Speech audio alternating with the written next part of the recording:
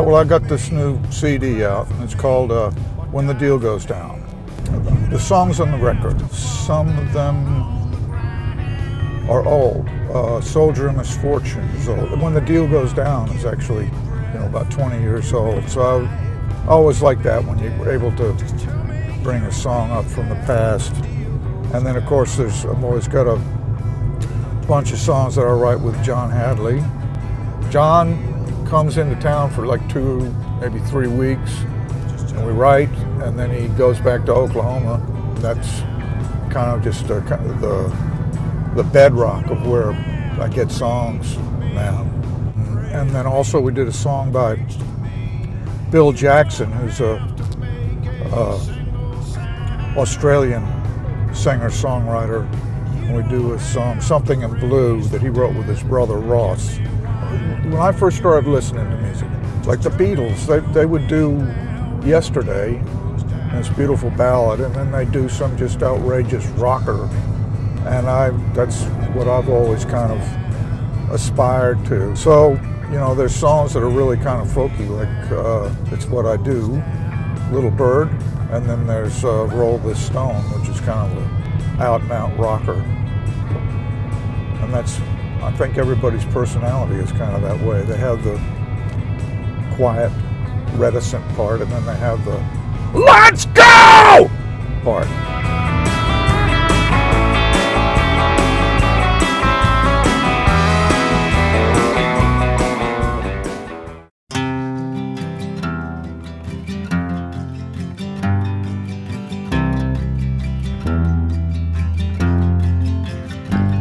It's a sad, sad, sad Saturday night. There's this guy, Odd Van de Veen, that I met years ago, 25 years ago, when I first started going to the Netherlands to play. He and John Hadley and I got together and wrote some songs. John kind of took a verse and I took a verse, and Odd had a verse. So it was kind of, Frank Sinatra, Dean Martin, and Sammy Davis Jr. Collaborating on a song. Kind of singer-songwriter, international rat pack. And then, listening back, there's this thing in the song that's the tuba kind of adds this bit of humor to it somehow.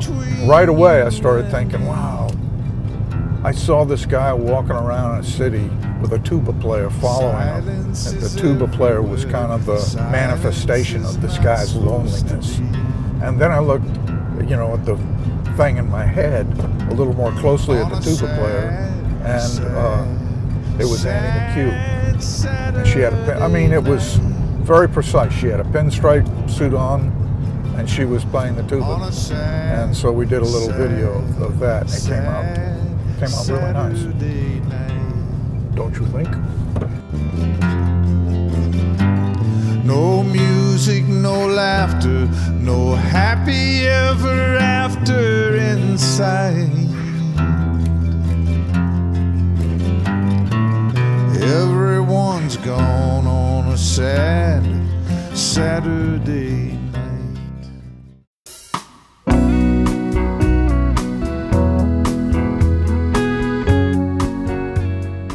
I've just kind of been on the road for a long time. I got to figure out a way to kind of cut it back someday, but not anytime soon, because I have a new recording out. Have I told you this? It's called When the Deal Goes Down, and I've got to go out and play it for the world. You've got to go out there and play live. Over the years, to do these songs, the story songs, and people will say, wow, you really transform yourself while you're doing that song. And I don't know what people are talking about. I don't change clothes. I got a guitar and I'm singing. There's a microphone. I don't have a whole lot of leeway of what I can do acting-wise, so I try not to do any of it. But I guess the song, you know, if they're successfully written and performed, people have the feeling of that they have seen these characters somehow on stage. It's very odd. So I'm going to go around the world and play these songs. Okay, what am I doing? Who am I? Where am I going? Where does this go? Yeah, here's an example of what it's like to be on the road. We're lost. And get used to it. Lost is a state of mind. And I suppose the smart thing to do would be to turn around and go back. No, but I don't think so.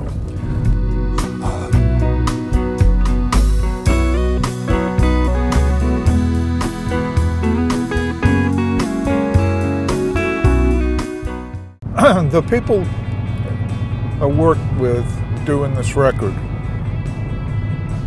Mark Robinson, Dan Seymour playing bass, Justin Amaral playing drums, and of course Sergio and me, and then the horn section. There's some people that do what they do for the reward that they can get, for like celebrity or money. And then there's people who do it and they wouldn't really be able to explain to you why they do it. It's just this thing that they do that brings them such satisfaction. And those people are really great to work with. You know, that's what I do. I mean, and to find these people that do the same thing, you know, is a really good feeling. And I'm really proud to have worked with them.